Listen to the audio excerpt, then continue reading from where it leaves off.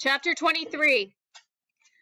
Dad, we're home, I yell, hoping he doesn't come out of his office dressed in penguin boxer shorts or something else totally embarrassing. Be right there, he calls from his office. Miss Myers stands in our foyer and wrings her hands as if she's about to meet someone important, like Jon Stewart. It's just my dad, I want to say. Who do we have here? Dad asks, walking towards us, wearing jeans and a t-shirt. He looks at Sophie. You're definitely not Elliot. Sophie tilts her head. No, I'm Sophie, she says, thrusting her hand toward Dad. Hi, Sophie, Dad shakes her hand. And I'm Miss Myers. Glad to meet you, Dad says. Your son says you write. Dad shoots me a stern look. Yup, I told her you write articles for the paper. Ah, yes, Dad says, articles. Come in. Sophie pulls on my pinky finger. Well, we need to go up and work on our science project, I say. Okay, Dad says as Sophie and I charge upstairs. I hear Dad offer Miss Myers a cup of coffee. She stammers, I'd love to, but don't want to keep you from your work. I'm done for the day, Dad says.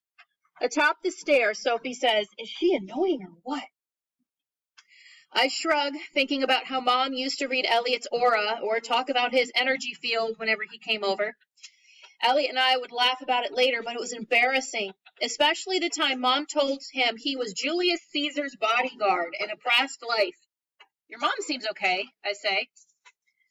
I think I'm taking Sophie to my room to show her one of the Talk Time videos, but I detour instead to Sophie's door. I know I'm here to show off, Sophie. My sister's room, I say, and knock.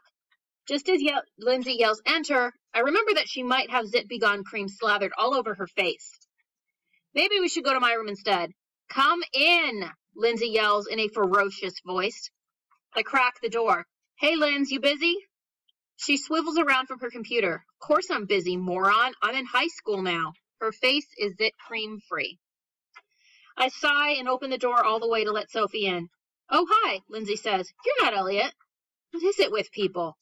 This is Sophie. She came over to work on a project. Hey, Sophie. When Sophie wanders to Lindsay's CD rack, I'm afraid my sister's going to yell at her to get away from her stuff, but she doesn't. Instead, she gives me 2 thumbs up. My neck gets warm. You like Ben Harper? Lindsay asks. Sophie shrugs. My mom makes me listen to classical CDs. I wish I had a collection like this.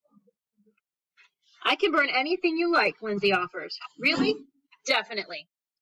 Thank you, Lindsay Melanie Greenberg, for being nice to Sophie and for not having Zit B Gone cream on your face. I pull my shoulders back. We're heading to Bubby's now. Good luck, Lindsay says, and flops onto her bed. When we're out of the room, Sophie whispers, I like your sister. She's okay. Sometimes. Downstairs, Miss Meyer is still chatting with Dad, so I grab Sophie's elbow and we duck past the kitchen and head to Bubby's apartment. Sophie's peppermint whisper on my ear surprises me. What's a bubby? I lean close. It's a Yiddish word for grandmother. Oh, Sophie says as Bubby's door swings open. Her apartment smells like cinnamon. Bubby, this is Sophie, one of my friends from school. Bubby takes Sophie's cheeks in her wrinkly palms. I'm so glad to meet one of David's little friends. Bubby, I say, pulling Sophie out of her clutches. We stopped by to say hi, but we have to head up to my studio now. Oh, your studio. Bubby pretends to grab onto lapels and struts around her living room. Even a big shot star needs to eat. Bubby winks at Sophie, grabs our hands, and guides us to the table in her tiny kitchen. You can go to your studio after you nosh on a little Jewish apple cake. Just baked. Sophie stares at Bubby with wide eyes, and I can't tell if she likes Bubby or is overwhelmed. Eat, boobalas, Bubby says, sliding plates of cake in front of us, along with glasses of soy milk. I hope Sophie doesn't think soy milk is weird. Bubby watches us eat. Every bite. You can't refuse, Bubby. A Jewish grandmother trying to feed you is more persuasive than the heads of the mafia, the CIA, and the FBI combined. It's delicious, Sophie says about 20 times. May I have the recipe? I know she's just kissing up, but it makes Bubby glow. Of course, Chez Ponem. Sophie tilts her head. Tell you later, I whisper. The minute Sophie enters my room, she zooms to Hammy's cage, opens the lid, and cups Hammy in her hands. Mom won't let me have pets, Sophie says, nuzzling Hammy's fur. Too many germs, too much trouble, allergies, shedding, blah, blah, blah. Sophie kisses Hammy on the top of his head. You are the cutest thing ever, she coos to him. You don't have any bad germs, do you? Lucky hamster.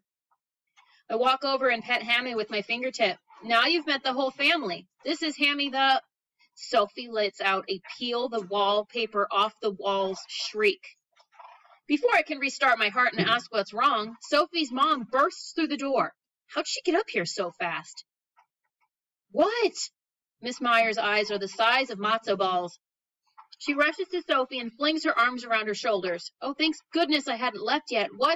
That's when Miss Myers noticed Hammy in Sophie's hands and leaps backward. Sophie cracks up, holding Hammy way out in front of her. What's going on? Dad asks, stepping into the room. Yeah, what's going on? Lindsay asks, pushing past Dad. Sophie offers Hammy up like a gift. He peed on me. She bursts out laughing again. Lindsay laughs too. Then me. Then Dad. It's contagious. But Miss Myers doesn't catch it.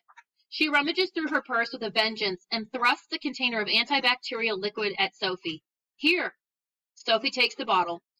I put Hammy back into his cage and lead Sophie to the bathroom to wash her hands. When we return, Dad is scrubbing the carpet with an old washcloth, and Sophie gives the antibacterial stuff back to her mom, who retrieves it with a tissue. Sophie, are you ready to go? Mom, she says, I just got here. Well, Miss Myers looks at Hammy. She's welcome to stay for dinner, Dad says. Yeah, Lindsay says, secretly winking at me. Bubby cooks great dinners.